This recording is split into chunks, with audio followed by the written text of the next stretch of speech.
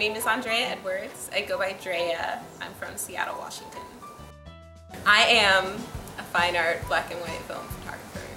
Since I've been in Navasota, I've been photographing primarily the historic buildings, some old dead trees that are kind of sprinkled along the landscape.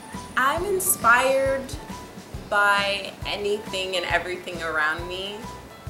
Usually I will start photographing something because I'm curious about it, and so the way that I investigate is through my camera. Or if I'm, let's say, walking down the street and I see something that I want to photograph, it's usually because the way the light is hitting it at that specific moment, or because it has an interesting texture. Around being here, I think it's been, I've never seen that before, so let me take a picture of it. This residency is special to me because I've never had an opportunity in my life to just make art. It's always been, you know, I'm doing school and I'm doing art, or I'm working full-time and I'm doing art.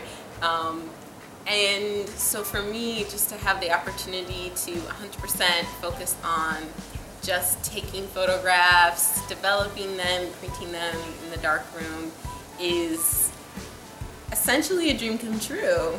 I'm finding that it's strange to have so much time on my hands, but I'm hoping that having the extra time will help me dig deeper into my work and my process, and just help me to understand my process better so I can become a better artist.